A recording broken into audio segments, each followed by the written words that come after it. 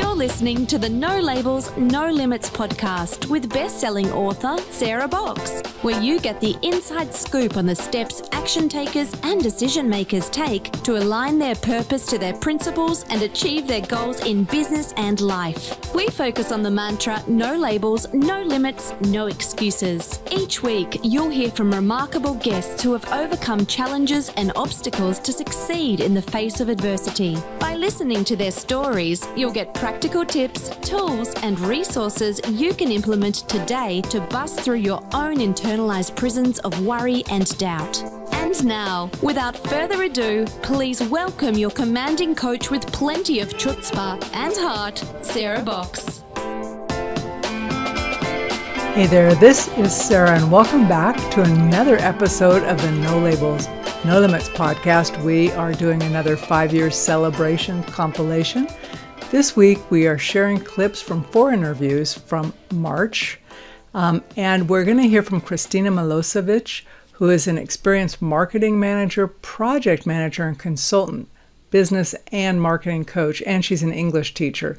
She assists small business owners with their online presence by creating their websites, landing pages, and branding strategies. But in this interview, we're going to talk to Kristina about meditation, how that sets her day off, and then really how she is able to help folks get centered on community and connect with their own community.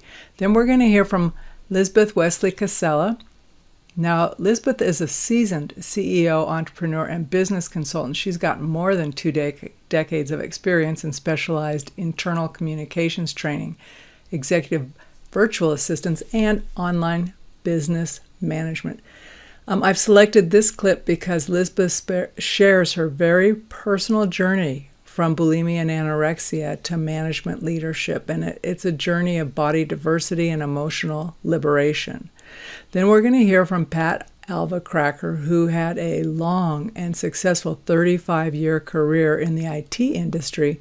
She had a great marriage and partnership of 22 years and a successful 200-acre ranch until she was confronted with a series of challenges that altered her life forever, and I honestly have to say would have altered mine as well.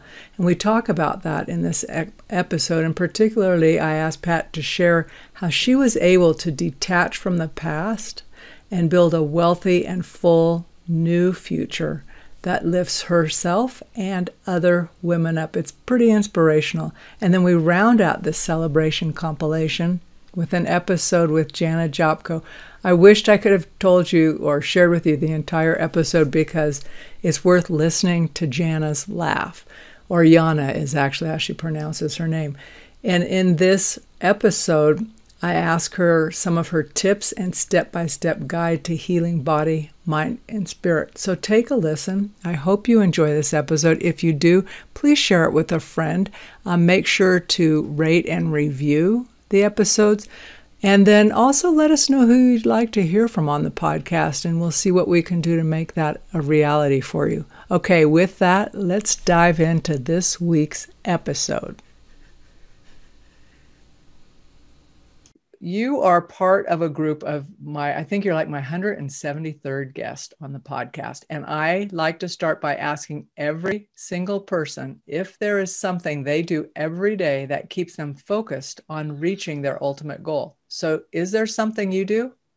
Yeah, what I do is to do meditation in the morning, get my coffee, and prepare plan for daily to-do list, what I need to do, and that's like every single day, and that is like weekly and monthly, and to the end of the month I can see results of my special things which I do in the morning when I get up. So when you do your list, is that tied to longer term? This is just me getting into the weeds with you a little bit, but do you do your list and think, okay, these are the things that I have to do today? Or do those things on your daily list link to things you're trying to do within the year or the quarter? Are they like tagged to a bigger goal? Yeah, they are tagged into smaller goal and bigger, because if I don't finish that day, I know that I need to do repetition, and every all things which I didn't resolve, I need to get them and put everything in space to finish, that I get results. Okay. So you are focused on getting results. Yes, I am. And we need self-discipline and discipline to be much more organized, and that we can get much more productivity in our business and personal life. Now, have you always been a disciplined person, or did you have to create the habits to become more disciplined? Yeah, I was very, very disciplined when I was in primary and high school, and much more than I'm now. To be honest, but yes, I knew I learned habits, and we need to adapt to accept new habits, and from people who are better than us. How I can say, So you started off as an economics professor, right? Yeah, I'm sorry. I graduated economics, but I'm so passionate about languages, and I wanted to study English language, but I do job which I love to do. So I speak only in French and Italian, and I really achieve what I want to do. Just like graduate economics, and I'm English teacher and economics, marketing manager. I have two jobs in my. So you can do the things you love to do. Yes, and I really enjoy my business, especially in my freelance team, because I was in corporate job, and it was 10 years ago, and I started my freelance promotions team, and I'm so independent. I like to work with people want to work. That's so amazing. But sometimes you take your risk every time. You need to find clients, to speak, to handle everything, to manage team, to be a leader in your team. So running your own business juggling between teacher and coach, like as manager. So yeah. Well, it's, when you're running a business, you don't just get to do the thing, right? It's a business. Like you're saying, you've got all these other pieces of it, right? So it does stretch you on that. But I'm curious, you like to work with people internationally, you like languages. What do you enjoy most about connecting both at the local and international level with entrepreneurs and business communities? I enjoy most when I connect with women, especially women entrepreneurs, and when we have strategy session call, and we know each other and introduce ourselves and know about them, just like knowing about their habits, about the job, and just we were good friends, and I nurturing my friends, online friends, and then that way my book just. I found a way how to be a co-author of the book. Nothing is, that's enjoy to speak with women, to know about them, and see how we can help each other. Is there something that you've learned over the last, let's just say, couple of years, or even just during COVID? Is there something you've learned from speaking with all the women that you're going, I always loved talking to women and helping them, but now I've learned X about the folks I work with, or I even appreciate them more because of whatever. Is there something specific that stands out for you? Specific is to get much more loved in networking path, because I work as a manager and project manager is in this digital and social media world and everything, but you can just start in learn something new in just for your personal life and networking. So, we drank a digital coffee, sit down in front of like me and you now, and you just hear their stories. And you can just hear, and all these stories can help you if you have some problem, for example, health problem or any, you can just remind, hey, this person, she has something like that. Maybe I can just think about it and see how I can resolve my problem. And that is like friendship, and how we can support each other, because women are so amazing. And especially when you learn about tradition in US, or just my friend, she's from Tasmania originally. And just think about, I'm here and my partner in my group, Women Embracing the World, we are co-creator of the group, so in the opposite side of the world. So that's amazing. That's you get credibility, you get everything. And that is no way, because of this time now, for me it's normal to work online. And I also find that when you network, and online is great because it drops the walls of how far away from yourself you can network, right? It's not just in your own town or your own business community. And I think I would share with you also that I love being in groups where, it's women, there's men on there too, but people are so giving. They're just like, oh, you know what? Give me a buzz. I can help you with that. Or let's chat offline, or I can give you a resource. Or do you want just to spend 20 minutes together? But there really is a giving, supportive kind of just undertone, of the group. And it's so valuable. So I'm glad that your folks are getting the benefit of that too. And it doesn't always have to be around business. Sometimes it's, like you said, it's just about living. But then you talked about running an initiative for former First Lady Michelle Obama, right? So where did that connect? Well, when I left and decided to start my own business, where I landed just happened to be in the eating disorders community. So I started working with the larger national organizations, helping support them in administrative work, in event planning, membership management, and in some of their policy spaces. What I brought to the table was more than just, spreadsheet stuff and calendaring. I brought, program development. So when we were, I think it was 2013, and I'm trying to think, it was 2013, and the first lady was slated to be on the show The Biggest Loser.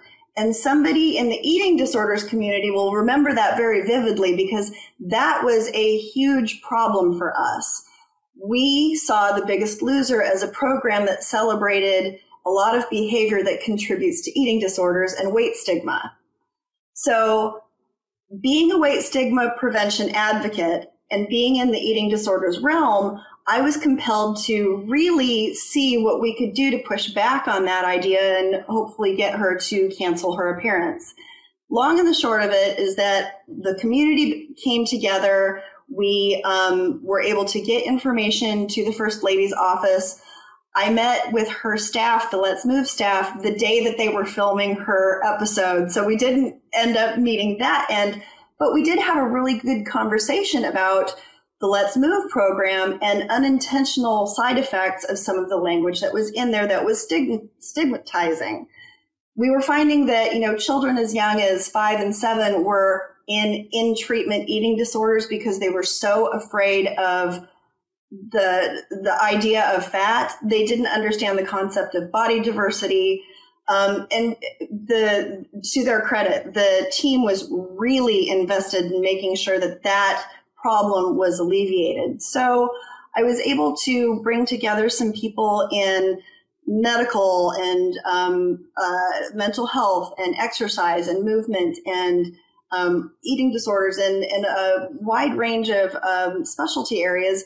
And as a coalition, we came together and we rewrote some of the languaging, and we also put together some implementation guidelines. So not only did the program have languaging that softened or clarified some issues, but also people who were implementing the program on the ground had some guidelines about how to engage children in movement and look at food and activity in a way that was more healthy to the overall environment and helped with the outcomes that they were trying to meet.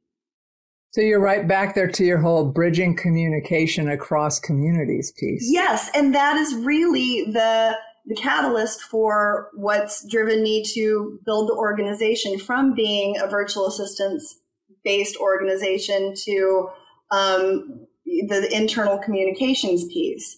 I no longer support clients in virtual assistants. I have a team that we make matches. We have people who have really long-term contracts with each other. The clients that we have, we really love, they love us. It's really great. But we also attract larger corporate business to help them, especially right now, since the transition to remote work wasn't anticipated by most businesses. We're helping them to say, hey, you made it for a year. Congratulations. The wheels are still on the bus, but are you working at the level with the efficiency that you'd expected to be? Okay, now is the time that we look at plans and policies and make them work with the environment that you've got and the talent that you've got, and maybe even up that so that you're starting to attract, the talent that you dreamt about, because there are people making a lot of changes right now, and it's good to have your home in order so that people really want to come and work with you rather than thinking that they're signing on to fix a mess and then get down to the dirty work. That's a great distinction right there. The piece about, are you working efficiently? So folks who wanted maybe for a long time to work remote, they believe they could do it. Some folks find they're not wired to work remote as well. Like, it's like, oh, I'd like to be out of the office and all of that stuff. And then they realize that they need that kind of connection piece. And then there's others who are, see ya, when are we connecting next? I'm right on it, right? So when you have those different and there's a bunch of personalities in between. I'm not saying those are not the only two. Those are the two that come to mind for me. But how do you help organizations, or where do you start, maybe, is a better question, of linking policy or practice with that organization's true culture, so that it's not, people don't say these are communication policies, but they're so out of touch with who that organization is and how they want their people to be. I am a firm believer that you can have as many tools as you want, but tools don't solve the problem. Tools are meant to help you solve a problem, but you can't just turn to a software. Like, you can't say, I'm going to implement Monday.com and everybody's going to understand what everybody else is doing and feel great about it, and yay, we're moving forward. It's only as good as what you put into it. So for us, where I start is I interview everyone. I do a one-on-one interview with each member of the team. It's confidential. We talk about the things that are working well, the things that aren't working well, broken process, what the ideal day looks like, if they understand their job description, if it aligns with what they're doing. It's, there's a survey and an interview piece that's really important to get to understand what that baseline is for each person, because every business really is built by the people who work there. It's not just the idea of the founder or the leader's North Star. It's comprised of the people who do the work. And then after that, I wrap that up and I present a report to the leadership that's engaged us. And we talk about, okay, where does what's existing, today's state, misalign with what your North Star is or what you'd like the future state to be? And we start to connect the dots and make some suggestions. And this is where my training in Lean comes in, because I bring representative collaboration from every level of the business in for a conversation. It doesn't mean that all 50 people are there, but we have people that represent all the different departments and all the different levels within the organization to come together and say, okay, is everybody clear what the mission is? Yes, we're clear what the mission is. Okay, how are we going about getting there? And you'll have people say, well, they want us to get there by this route that takes a left and a right and a left. But when we do that, we find these problems. It's inefficient. I think we should be going left, right, left. And we have those discussions, and it's always, without fail, a really great time. I find that leadership is blown away by the fact that people that they hadn't recognized within their existing talent pool have the solutions already. We just need to talk it through why what's happening now isn't working, why what the suggestion that we're focusing on may work, and what iteration looks like. So we build a plan from there and we test it. We see if it works. We make tweaks. And then once it's in place and working and people are finding their groove, then we start to codify those plans. We memorialize them in handbooks or policies or imagery. And then to a certain degree, there may be some training involved that, I come in and I do a certain department training, or we, part of the services that we provide include a platform assessment. So like, are you using too many platforms? Is it Zoom plus WhatsApp plus Teams plus some of those things can be eliminated so that everybody knows where they should be communicating, what types of information, and where to find it.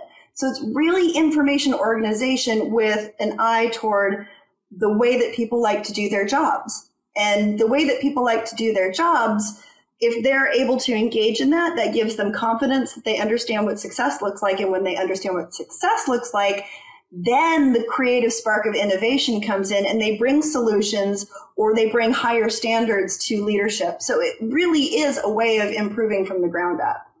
I love it. And I really like hearing that you don't wait, like you don't go through this whole long process and say, here's your policies and procedures, but you actually road test them. 100%. You have to engage and you have to engage the people who are doing them.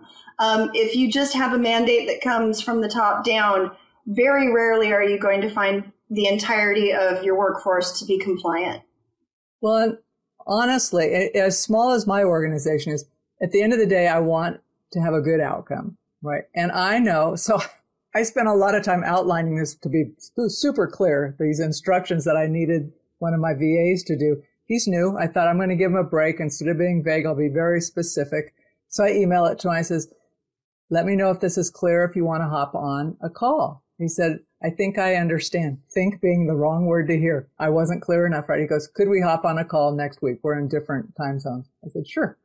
He goes, so here's what I'm thinking. Oh, and in my email, I said, please tell me if you have a better way to do this, right? I'm thinking, because honestly, well, because that was my best guess, right? That's how I would approach it, but that's how my brain works, right? And I know I can overcomplicate things. So I do. I can make them really intricate.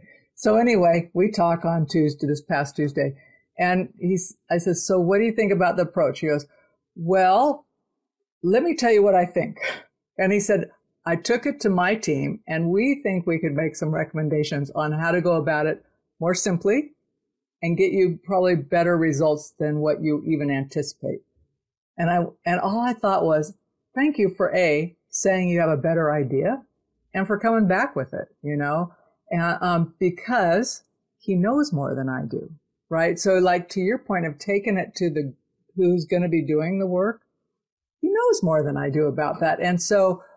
And I do that with my other team members who know more than me because I don't know at all as much as I'd like to. And in a big organization, and, when I was working in corporation, even though we weren't huge, you're all super busy and in your own world. And if you don't come back and have some time to pilot test, you can assume that a decision or a direction that was made one time actually works. And you can go far down that road and then all of a sudden go, this sucks. Yeah. We invested all of this money and it's broken. Well, but then there's that whole, like, I don't want to waste the investment when in fact, chucking part of it is the right thing to do, Yeah. So anyway, rabbit hole. So you started your firm. How long ago did you start your firm? Well, let's see, 12 years ago, I think. Yeah, just about 12 years ago. Are we still in 2021? No, it goes fast. It does. I loved the people that I was working with, but I realized at a certain point that I was always going to be the queen of the admins. I was never going to make that leap into, management and leadership. And if I wanted to do that, it meant that I had to go out and do something different. So that's the benefit of not knowing what I didn't know. I wasn't as scared as I probably should have been, but I just kind of set my jaw and grabbed my briefcase and poof, off I went. Did you set yourself up to have like a cushion for a few months, or how did you plan for that? Well, because, did you walk in one day and say, here's my notice, I'm out of here? Well, I said it, thank you for having come to my wedding. I love you all very much. I'm going to try something different. But yeah, I started my business by selling my designer handbags, which bought me 1 year of a hosted website and an email address and a business license. So you had a little bit of cushion, nothing to write home. That was it. And then I just started going to this was at the same time that I'd been diagnosed with an eating disorder. So I started going to eating disorders conferences and seeing that they could be run much more either efficiently or professionally or whatever. And I'd say, hey, do you need somebody to volunteer to help kind of clean this up a little bit? And invariably I'd hear yes. And so I started to get to know those people. And then when they'd see other skill sets came with this volunteer, I eventually started getting clients. So part of it is putting yourself out there. Yes. Yeah. Yes. So, you talked about having an eating disorder. Had you been tiptoeing up to addressing that for a long time, or did you just, what was your tipping point on that? Because that's a brave thing to, first of all, to share and to address openly, because it helps a ton of people. What was your tipping point? Well, it's interesting. It's only in retrospect that I understand that I'd had either disordered eating behavior or an eating disorder since my late teens. In my late teens, it was the late 80s, and everybody celebrated the thin body type. So I did whatever it took to maintain that.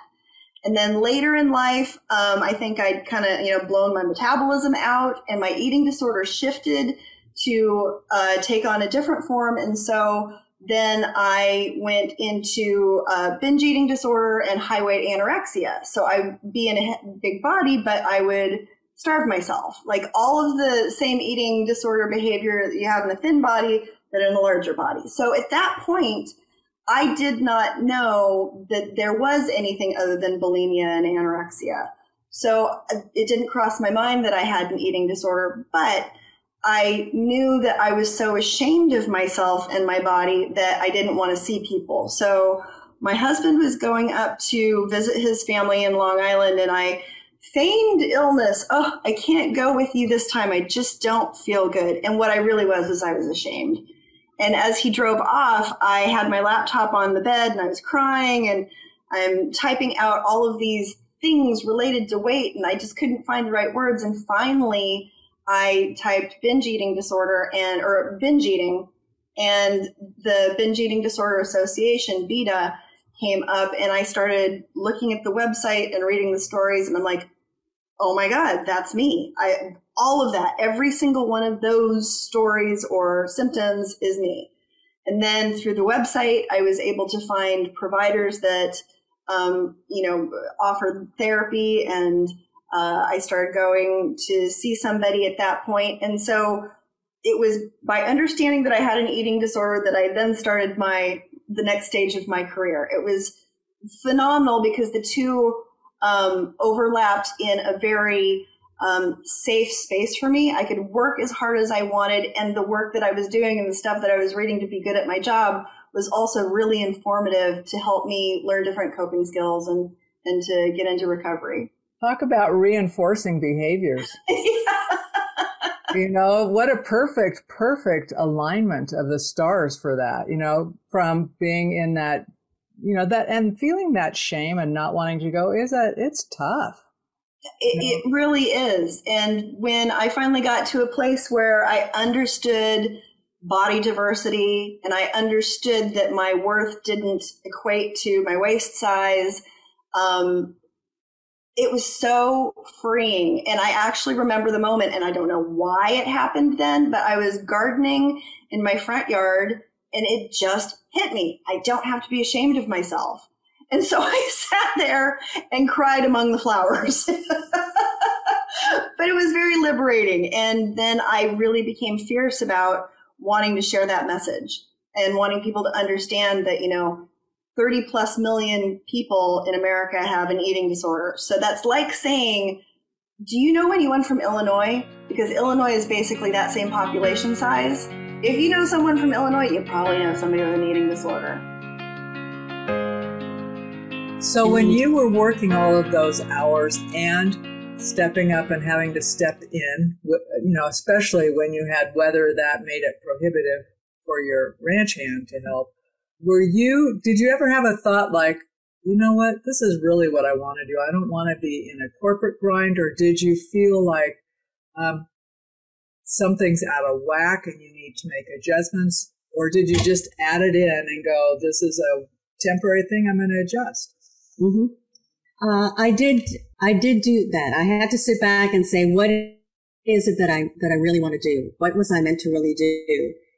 And my passion has always been helping women. And I've taken all the lessons from, running a ranch with my husband to help other women in their business. And I knew that there was a time that we would sell this ranch. I knew that there was a time that would happen. I just never knew when. And when it happened, I was like, okay, what am I supposed to learn from this situation? And what do I really want to do? Am I at a point where this particular experience, this chapter now has to come to a close because I'm being asked to step into a different role, a bigger role, a role of greater impact. And that's how I took it. So I said, I'm going to take care of my animals. I'm going to learn what it takes to sell property and sell this ranch and move on.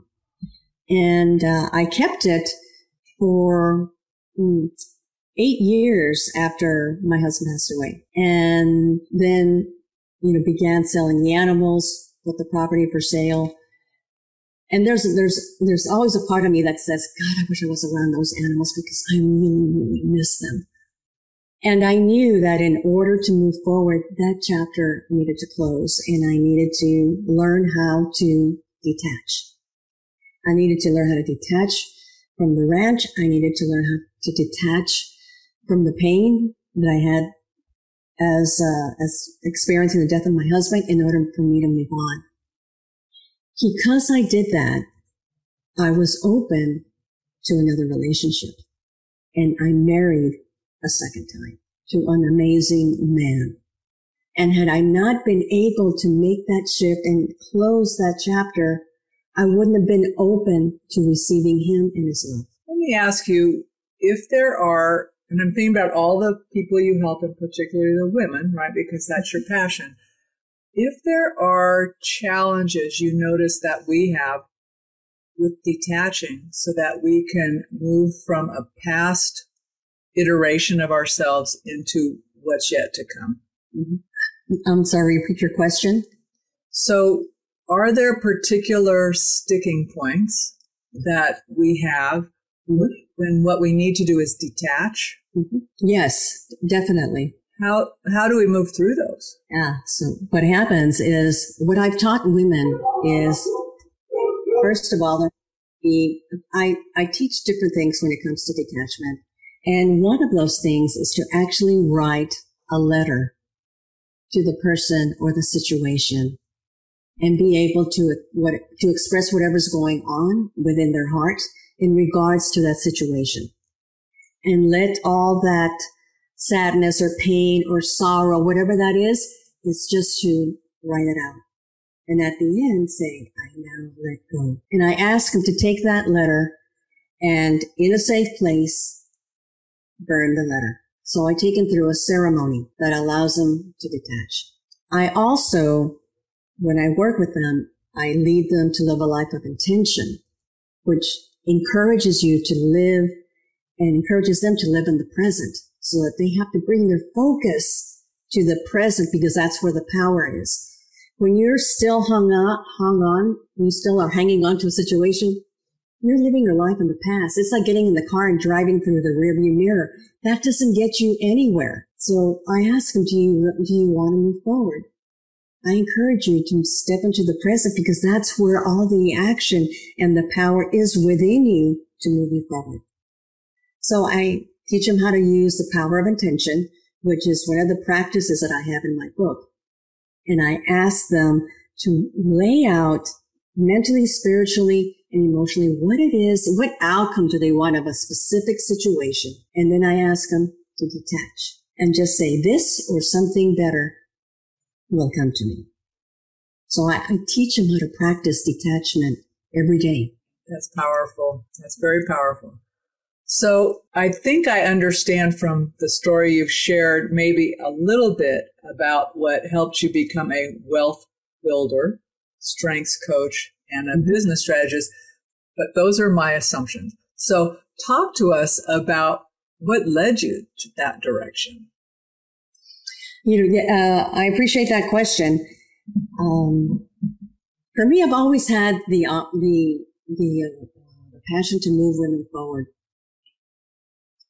And I became, through the experiences with the cancer, through the death of my husband and being laid off, all those added a level of clarity of where I wanted to be. And through that level of clarity, I began to really step into my life through intention and creating what it is that I want. And then leveraging everything that I was learning, leveraging my profits, leveraging my resources, leveraging my time. And that's what I teach women. So I help them increase their profits, become more productive as a person, and increase the performance of their teams. And then I ask them, do you want to leverage the money you just made? Let me share with you 3 different ways that you can leverage and make more money with your money, because I went through that process myself.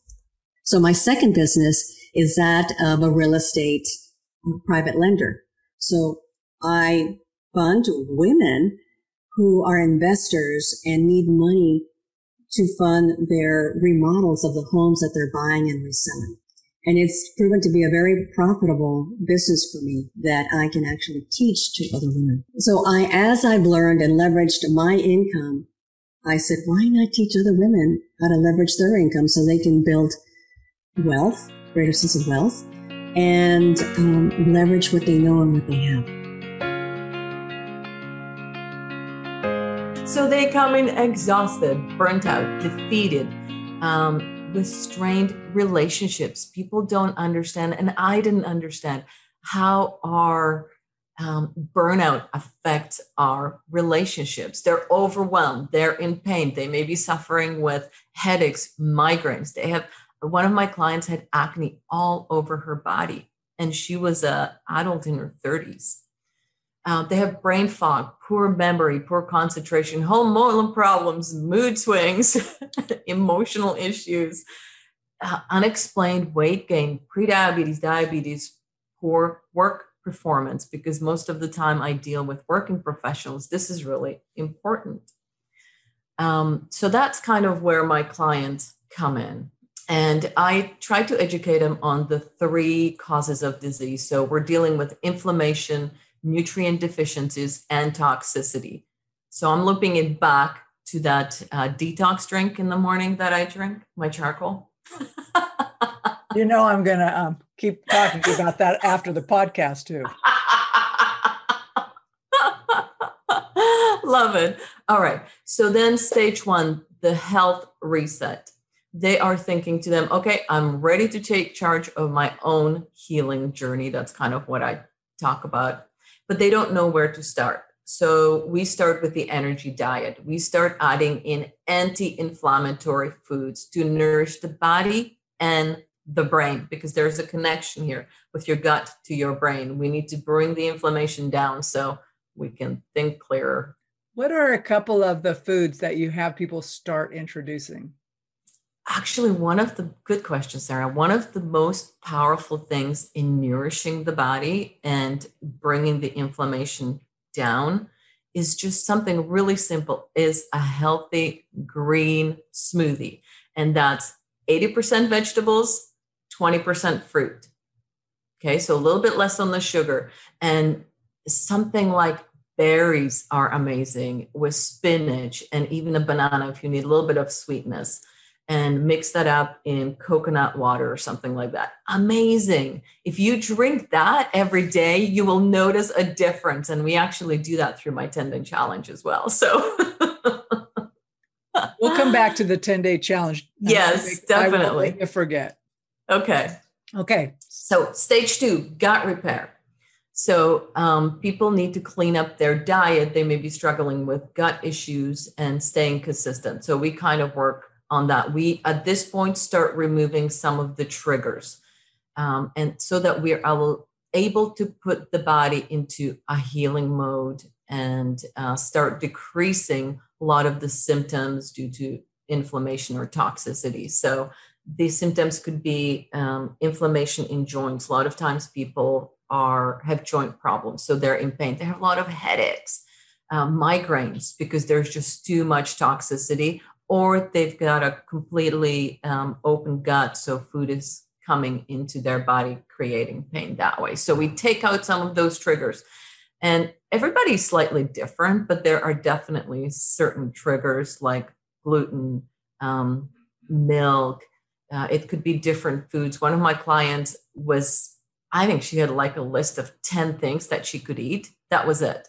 So her diet, the foods that she could eat was getting smaller and smaller and smaller. She was getting more malnourished and not seeing any results what she was doing on her own. So that was an interesting one to watch.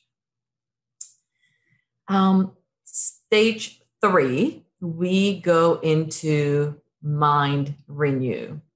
So now they're starting to feel better, but they're trying to conquer some giants in their lives. And that could be the I am not worthy. I don't deserve to be well. Well, if you think that way, your body cannot heal because you're thinking, I don't actually deserve it. So you sabotage yourself. Right? And I actually want to tell you, there was an interesting study done. It was on why the researchers were looking, why do people are not able to change their health habits? And any guesses on what they found? Well,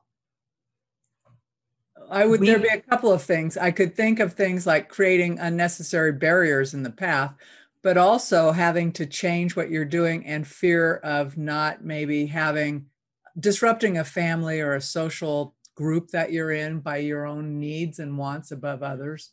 I don't know. You got me. Right. Started. Or the foods, right? Right. You think, oh, it's the bucket of ice cream or it's the chip and Coke. But they were shocked to find out that the number one reason that people do not make the transition into or cannot make the transition into a healthy lifestyle is because they don't feel worthy of it. And so from day one, when they come into Yana's world, and this happens in the challenge as well, I want to practice something with you and your audience. So I want you to take your right hand and put it on your heart. I want you to take a deep breath and repeat after me. Okay? I'm with you. I deserve this healing journey. I deserve this healing journey. I deserve to be well. I deserve to be well. And I deserve to be whole. And I deserve to be whole. How did that feel? It feels righteous. It feels good. Right. I've had students that actually cry just because of that, because they had a shift in their mind that they deserve this healing. They deserve to be whole. They deserve to be well. So, it's just one of those giants that we can conquer from the get-go. And they realize that self-care is important. It's important. And the more you do it, the more positive reinforcement you get, right? It's from those little things where all of a sudden you're feeling better and you're thinking, I'm doing that again, Yeah, absolutely. Absolutely. So that's just stage 3 in my journey of 5. The next stage is revitalize or optimize. And this is where you're starting to feel better. You're kind of in a wellness rhythm. And now we're going to be troubleshooting other areas of your life. And so that could be sleep, movement, supplement, house detox. So this is not just the foods we eat. This is so much more, because we can give you healthy food and teach you all about that. But if you live in a moldy house, how's that going to help you? Well, right? It might help you stay healthier, but it's not going to be the health journey you're after. Right, exactly. So on this healing journey, we talk about all of that, how to improve your sleep, how to introduce more movement. And that does not mean an exercise to an expensive gym, which I don't know if people can get into their gyms nowadays, but that's not what I talk about at all. It's just having more movement to be able to do what we do every day and not get restricted as we age.